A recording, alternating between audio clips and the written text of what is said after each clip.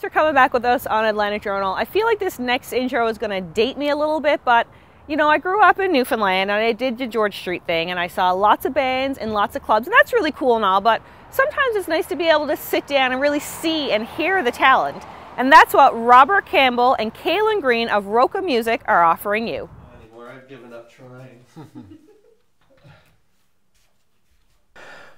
Roca Music is our house concert space, and we have this room here which seats about 70 plus people. If we haven't tested that limit yet, but we have we're hosting house concerts, workshops, and it's all about bringing music and people together and presenting some entertainment and a fun and intimate atmosphere. I've been a musician all my life. I play piano and keyboards and stuff. And over the years, I ended up working on all aspects of the business, media and management and touring and whatever. And ended up running a festival for a number of years, a pretty successful festival out in BC, Jazz and Blues Festival. And then ended up for a couple of years running an art center, doing the theater direction at an art center. So got into the idea of presenting, and as that wrapped up, we heard about house concerts, I guess about 7 or 8 years ago, and we ended up hosting house concerts at our place, trying it out, and we ended up doing, back in BC we did about 10 or 12 or whatever, and they're really good, a lot of fun and successful. We had some songwriting workshops, we're songwriters. When we knew we wanted to convert this space into a music venue, destination type space, we wanted to decorate it in a way that it would be memorable and it would be fun and it would be whimsical and feel like something unique and different that you can come and relax in and have fun in. Well, as you've already seen in Robert's clips, the gutted piano. Robert found a 100-year-old piano that was not restorable on Kijiji for free, and took it apart and made a wonderful writing desk out of the cabinet, and we used the insides as wall decorations. We also have, you know, the carpet and the curtains and whatever, so it feels a little bit like a living room. We can actually put a sofa here, even if it, you know, to really make it look more homey and comfy. But we also had a lot of fun on the back walls with discarded wood and old windows, and we made it look like you're in a courtyard, like you're outside. We're inside here, we're outside over there, in a courtyard. There's a tree in the corner, and we just had a lot of fun with it. It's unique, it's different, it's fun to look at. It makes you feel like you're maybe in a European courtyard somewhere.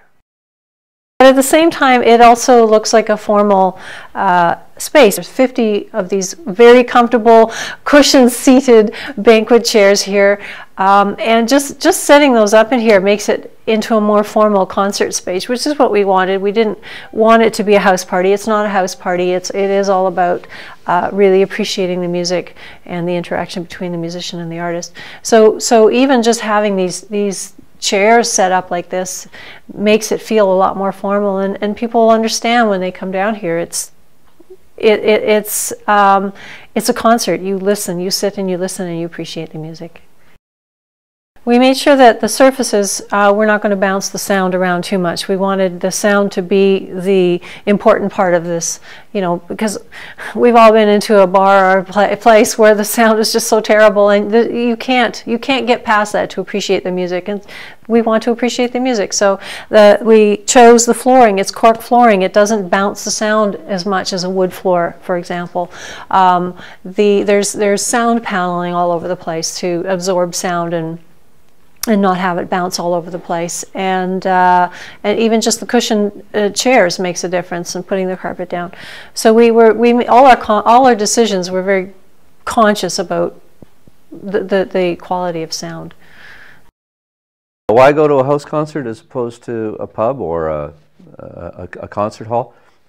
Because of the direct, intimate connection. Seriously, it's the single biggest thing that people notice, and they get to come relaxed and in their, you know, people come in their blue jeans and t-shirt kind of thing. I mean, we're not dressing up for the opera here, and they're bringing their favorite wine or their you know, cranberry juice and soda or whatever, and they're making a donation direct to the artist, and they're getting the music directly, which is it's a subtle thing that you can't really quantify and say, well, this is why, but it's just a different experience, and it's an experience that you just do not get in a bar or in a concert hall.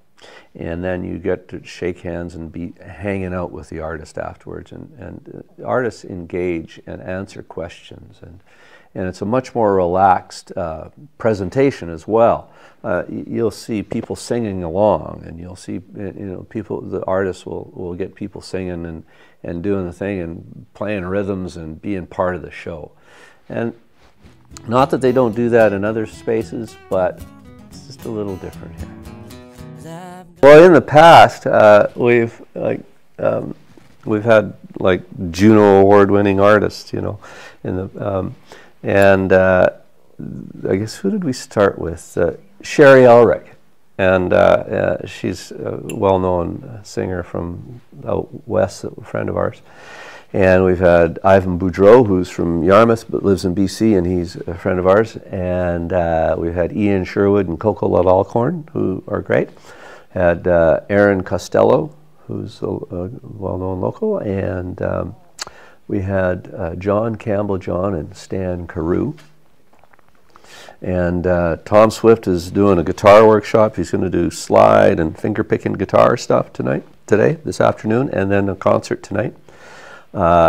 Tomorrow we've got Brandon Miller Davis, who's a young fella, 18, doing a CD release here, and we're going to have him and 4 other artists playing tomorrow night for their CD release party.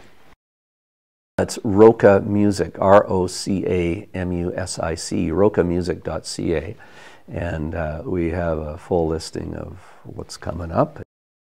We're trying to really engage the community, bring people in, do workshops, host local and national and international musicians, and be a small cog in the wheel here of presenting some good entertainment and education and interconnectedness, I would say, connecting musicians and the public to each other.